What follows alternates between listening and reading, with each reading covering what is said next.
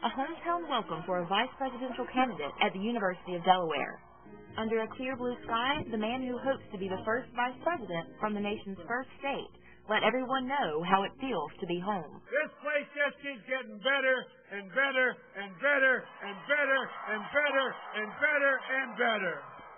It was also a reunion of sorts for the Bidens. They were joined on stage by his family. Even the senator's 91-year-old mother was in the crowd. Biden and his wife Jill went to the University of Delaware. I'm from the University of Delaware in '65. I mean, it's a pretty big thing, considering it's a small state. You see what I'm saying? I mean, it's like a family.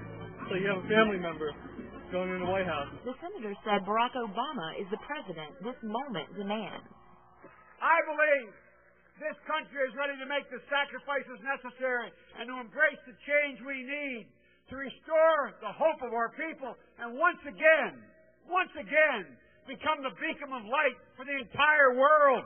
Biden asked rally-goers for more than just their vote, but for their help to win swing states, like nearby Pennsylvania. We need you to bring others along, to make the phone calls, to knock on doors. And the blue hen faithful say they're up to the challenge. I'm going into Philadelphia after I count my votes. We do not have to accept things the way they are. We can change them. We can change them.